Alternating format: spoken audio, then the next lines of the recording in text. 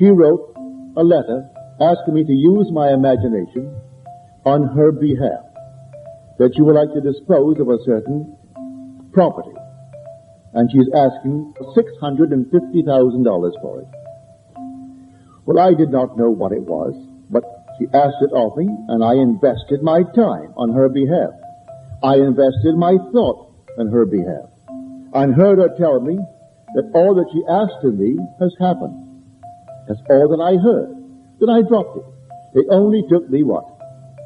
A half minute to work myself up into that emotional state of feeling a happy state for her.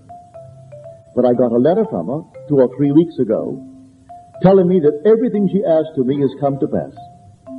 And she also added to that, and many more.